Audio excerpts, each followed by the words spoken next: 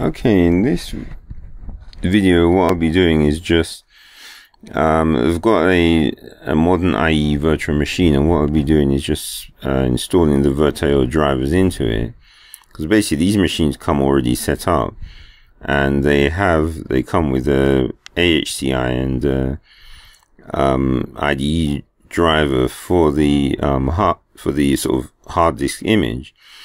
But if you want to put virtio on, you can't just install the drivers, because basically there isn't anything to attach them to. So what I've done is I've created a sort of dummy virtio device, and to create the file that I've put there, what I've done is just you just create an empty, basically blank file with zeros in it, and then attach that to the virtual machine along with the driver CD for the virtio. And I've also passing through a USB audio device, because I'm just going to be doing something quickly with that as well.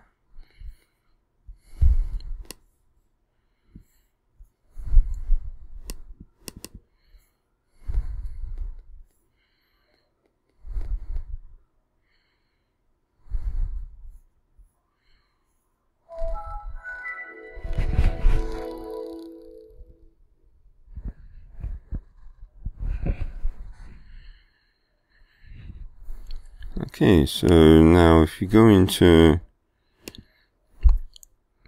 Device Manager, you'll see that the controller doesn't have a driver. So if you basically double click on it and then update the driver, and then just browse the computer, and then we go to the CD drive or image that we attached. And if you go into it and then scroll down till you get to VIO Store, and then you choose whichever version of Windows you're running. And so this is 32-bit one, which these images are, and so that basically that's installed it. So now if we go to disk drives, we can see the other image that we put in is now a virtio disk, but of course our main one is still ATA hard disk. So what we do is you can actually, if we go into computer management and then disk management, see it'll even prompt us to create a partition for that blank file that we put in there, and see it's attached to the disk now. So now if we shut down,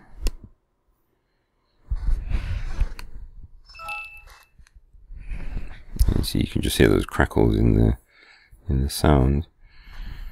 So now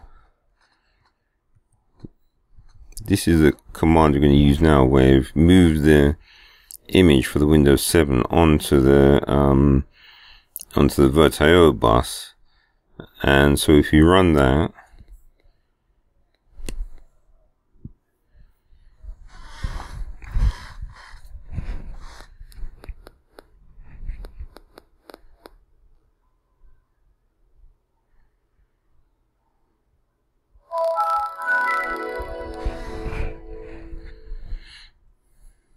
so now if we check it this time, go to disk drives,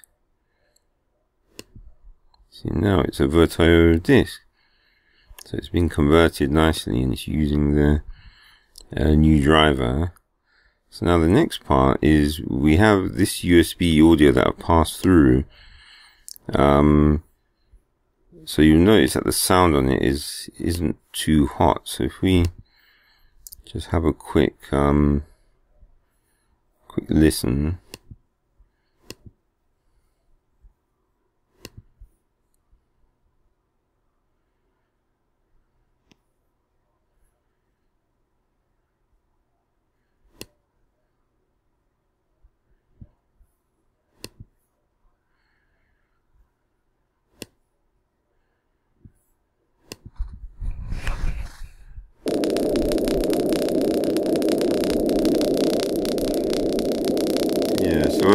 hear, that's quite crackly.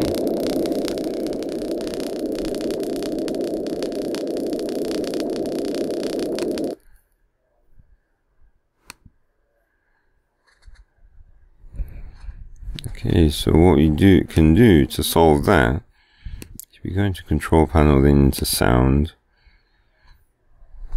and then if you select the device, the USB device, and then go to properties, and then in there click on advanced, and you notice if you press the test, it's on 44100 CD quality, and if you press test,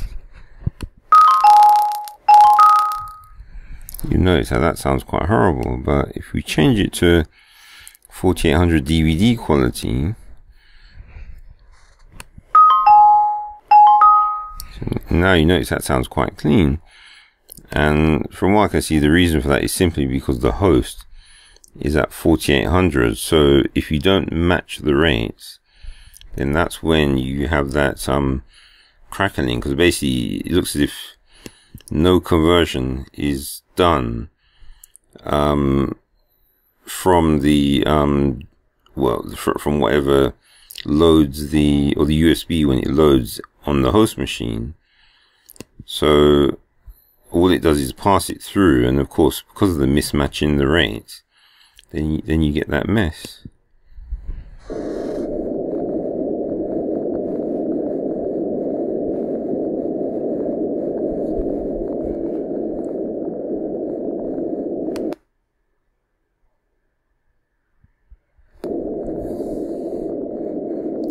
Okay, and as you can hear, that's a lot smoother. Of course you can hear the odd artifact or two, but that's partly because this video driver, so it's not running as best as it could. Okay, so that's it. So if you want to see any more videos like this, then if you just subscribe, and then I'll see you in the next video. Okay, bye.